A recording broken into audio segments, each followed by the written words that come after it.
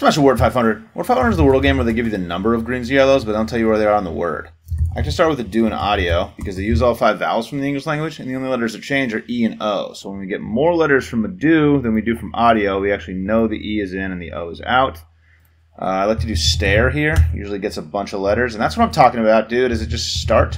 Are we starting off with a bang? We're not. We're not starting off with a bang. I forgot that the E absolutely has to be in the word. That's the only letter that we know has to be in the word, and I just completely ignored it. Okay, so spare maybe? It's not spare. And I think what we're doing here is proving, I think the T has to be in the word now, right? Because we lost a letter when we took the T out. So T is in, which makes me think it's this. Is it stale? Is it stave? Oh, this is getting scary. Stave or steak? Is stame a word?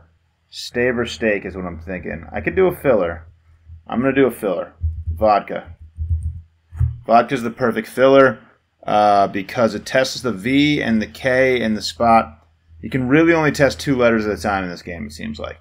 So I'm thinking the K is going to be green. We know the A is in the word, right? So the A is going to be 1 yellow for vodka.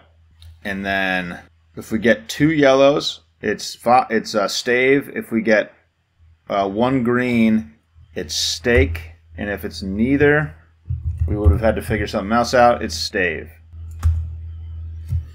Saved it. Last second. Real spooky. Scary, dude. Scary stuff. There it is. Thanks for watching. Catch you later.